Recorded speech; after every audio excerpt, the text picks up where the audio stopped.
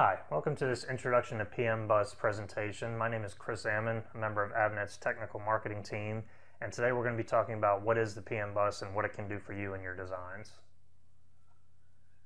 So what is PMBus? PMBus is a digital communication bus standard for power IC devices. The physical design interface is an I2C. It enables things like programming, controlling, and monitoring your different power devices in your system. You can see from the block diagram, you'll typically have a system controller which can configure and control each of the different power devices, and you can also monitor their activity and performance from the system control device. It's an open standard, not supplier specific. It's owned by the System Management Interface Forum. The specification is free and it's free to use. You can access it from the web link here. It's important to note that it's not a power supply standard. What I mean by that is it doesn't have a required topology, form factor, pinout, anything like that. It is simply a standard communication interface that can be used with a large variety of different power ICs. Another thing to note is that it does not support converter to converter communication. Communication structure is such that you have a system control that can talk to all the different PMBus devices, but the PMBus devices cannot talk to each other directly. So some of the basic requirements of the PMBus: devices must start up safely without bus communication. They must be usable with or without a system manager or controller. They have to support one-time programming, meaning it's programmed once and you never have to touch it again. And when it first comes up, it has to default either from non-volatile memory or from pin programming. What that means is devices must come up in a known state. So basically these things just ensure that if you power up the device without having loaded anything into it, you know what it's going to power up as. Depending on the device, depending on the manufacturer, this is not always universal. Some parts will come up to a pre-programmed output voltage without external programming. Some have external pins that you program the initial voltage with. So it's important to look specifically at the device you're planning on using and then design accordingly. Must be able to be used with or without the system manager controller. Basically this means that just because it is PMBus, it doesn't mean that it has to be maintained or monitored by a system manager.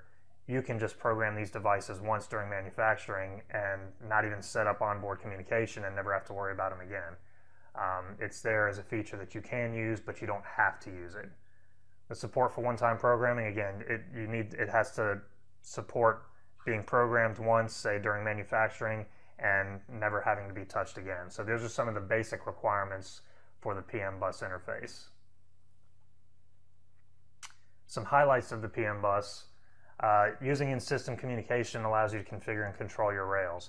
You can margin supplies up or down, you can turn supplies on or off. It allows you to monitor for fault conditions. And not only can you monitor it, but obviously from the system control, you can create different actions based on certain fault conditions.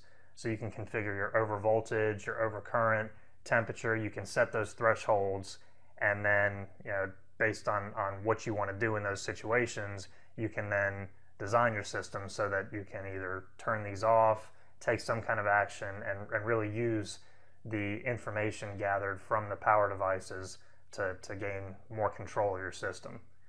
Again, you can see here the system control communicates over an I2C physical interface. This could be connected back to a header that connects to an external dongle that you plug into a PC to talk to it. It could be straight from an FPGA, an MCU, anything like that. And again, you can configure and control the devices from the system controller and then monitor what these devices are doing while your system is operating. So again, fault monitoring could be used to alert the user. You could turn things off, turn on or off interfaces based on these faults, record them for reliability information, things like that. This technology has been used for a long time in computer hardware, things like that, but has been fairly cost prohibitive in more wide applications.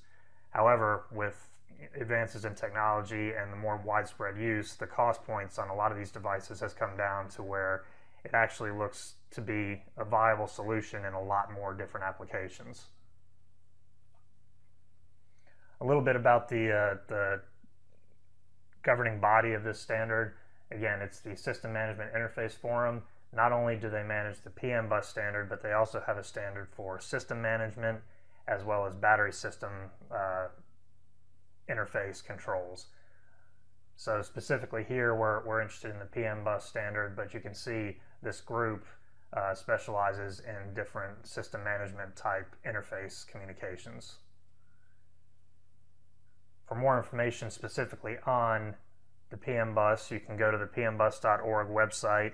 There's a great presentation posted on the About tab with an introduction to PMBus, which goes deeper into some of the addressing issues and some of the actual software features of the PMBus that we're not really going to discuss here. This is more of an introduction into what it can do for you, but I highly recommend checking out this presentation as well. Again, it'll give you more insight into the actual software workings of the interface. The latest specifications are available under the Specifications tab. Another thing to note is that it's important to know that not all devices you look at will support all features.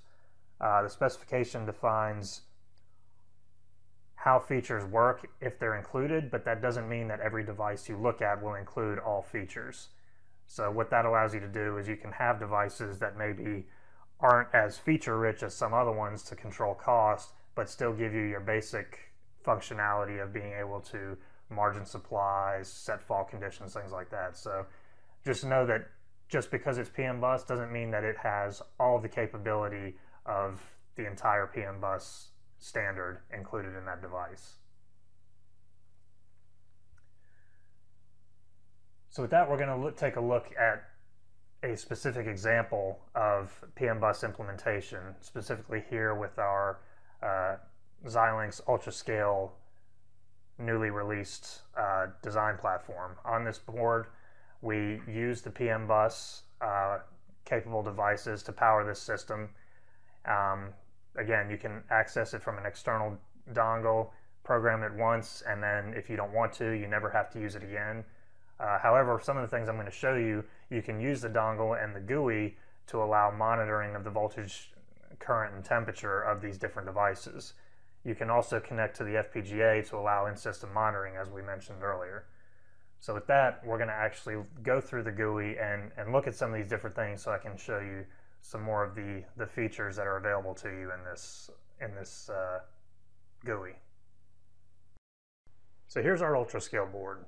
Now, the first time you power up this board, the devices, before they're programmed, default to come up at 0.5 volts. Now, in a lot of applications, that's not going to be a problem because it's typically going to be too low for any of the devices to try to start up. But for safety and for our startup procedure, we provided this 2-pin header right here that you can short to ground, which will disable all of the outputs on all the regulators. So the first thing we do, the first time we powered up this board, is to disable all the regulators.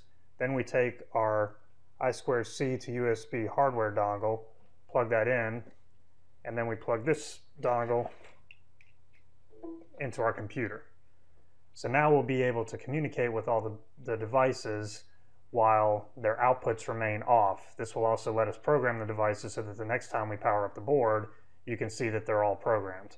Now in this particular board, I've already programmed all the outputs, so what you would do after you program it is you would power down the board is already powered down, and the next time you power up the board with the jumper removed, you'll see all the supplies come up as they should. Just to show you, if you keep that jumper on, all the outputs are still disabled. So since this board has already been programmed, what we'll do now is actually look at the GUI itself so you can look at the information that's returned to the screen while monitoring this board while it's powered up. So here's what the GUI looks like after you've connected it and powered up the board. Now, one thing to note before we move on is that with the particular procedure for this board and with these devices, that's not going to be universal. Again, depending on the manufacturer, depending on how they've implemented their graphical interface, their default startup conditions, it's going to vary. So make sure you verify with the particular setup that you're using how the boards come up for the first time and how you go about programming them and communicating with them after that. So with this board, this is the IR power center GUI. You can see that we're communicating now on the bus. You can see the different voltages, 1.8 volt supplies, 1.2 volt supplies, a 1 volt supply, and a 0.95 volt supply. You can see the current consumption on each of the rails. Some of these are at or close to zero, which is expected because the board isn't running anything intensive right now. And you can also see the temperature of each of the ICs. Now over on the right, you'll see that each device is broken out individually. You can see the different hardware addresses and the PMBus addresses. Using this GUI, you can create board designs that will then assign properties to each one of these devices. Now, I just loaded the profile that I've created for this particular board. What you'll notice is now these names here are no longer generic. I was able to go in and change this name. Doing the edit text address, you can go in and you can change the name of this address to reflect what you actually have assigned to that particular device. So now with all of these devices populated, you can see which board or which device is going to which command, and in this main window you can monitor each one of these. So if we look at one of these individually,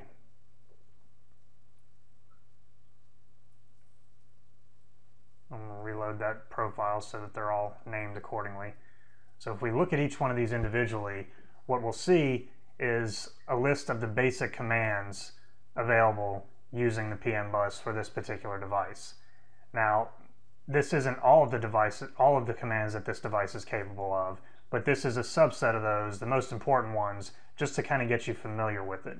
What you can also do is change this to all commands.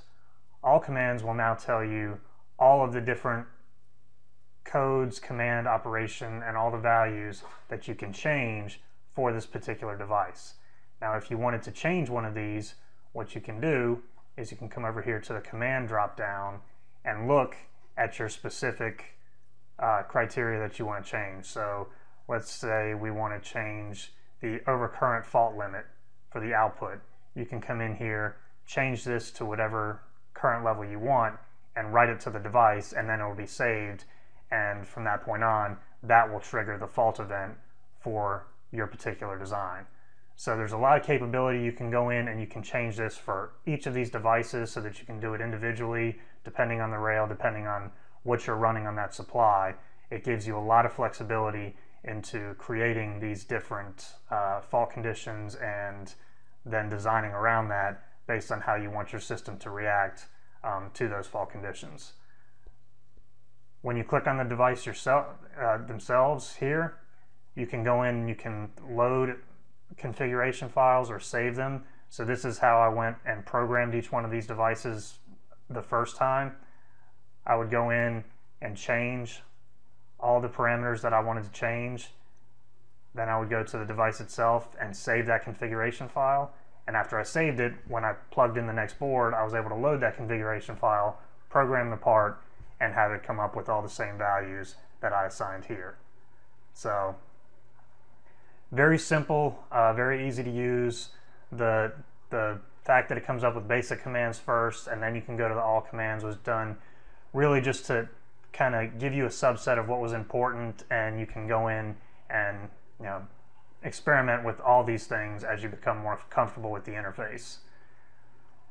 Now, one of the nice things that I discovered through actual real-world scenarios is that you can see the current consumption on these devices as well as the temperature of the different devices.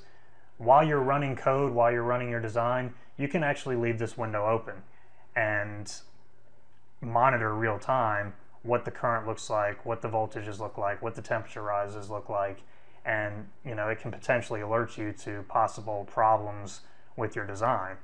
One thing in particular that I noticed was that in certain conditions with certain bit streams loaded in the FPGA, this current consumption on the core rail continued to climb. Well, what I was running, it didn't really have anything additive going on, which led me to believe that we may have thermal issues with that particular design, which would be indicative of us possibly needing a heatsink for an application running this type of design. So things like that, abnormal current increases can point to thermal issues, things like that. It's a nice thing to have, especially when you're in your initial board bring up debugging phase. Now keep in mind, all the things that you can access through this GUI, you can also access real time through this I2C bus on the board itself. So whether it's a microcontroller, an FPGA, if you build in the code to monitor these, talk to this device, you can create actions based on the fault conditions that may be thrown by the various devices, and really keep track of exactly what's going on from a power standpoint inside your system. So again, here's our block diagram for the power architecture that's used on the Ultrascale platform that we've been reviewing. Again, it gives you a lot of capability. The ability to monitor real time what's going on in the system is really handy, especially if you have some designs that you're not exactly sure why they're behaving the way they are. Maybe watching the power profile can give you some insight into potentially what may be incorrect in the system. Specific to the IR38060 device, again, it's PMBus interface, obviously. You've got that full programmability for the voltage, ramp time, sequencing, and a lot more. I definitely encourage you to download the data sheet, check out all the features that are available in this device. This particular device has a 0.5% accurate reference, which is really good for your overall output accuracy.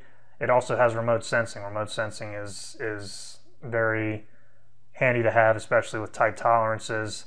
It samples the voltage at your intended load and can make adjustments to the regulator output to make sure you maintain a certain level of accuracy at your intended load. The easy-to-use GUI for monitoring and programming, again, you can use it not only just to initially program these devices, but you can also connect that dongle and monitor your power supplies while you're actually operating different things in the system. You also have that capability to monitor in-system. You just have to develop the code to read and communicate with that bus. Custom part numbers can be created for this, so that if you've created profiles specifically for what you need, you can start with a base 38060 part number, add a special suffix to it, and have parts delivered pre-programmed with your profile already in place. In that case, you don't even have to program it the first time. You can order these parts and have them ready to go when they arrive on your board. It's a relatively low-cost platform. The cost for this particular device is right in line with a traditional DC to DC converter. So it's definitely, as I mentioned, that the way the prices have come down for this type of technology makes it really competitive and very interesting to look at, just because of the power and capability you gain by adding this interface to your board. Call to action. From here, I'd really like you to download the PMBus introduction presentation that I mentioned that's available on the pmbus.org website. It goes into a lot more detail about how this specific standard addresses some of the shortcomings of an I2C interface as far as addressing fault handling, things like that. Very interesting, but a little bit deeper than I wanted to go for this introductory presentation. Learn more about our Kintex Ultrascale platform. You can access that from the web link here. Learn more about the IRF38006 family. In addition to the 6.0, there are other devices in this family that also have the PMBus capability for higher current levels. Very interesting family of devices, and as I said, very cost competitive, which makes it very attractive for a wide variety of applications. And finally, contact your local FAE if you have any further questions, would like to see a demonstration of this technology, or if we can help you with anything else. Thank you for your time today, and I hope you found the information useful.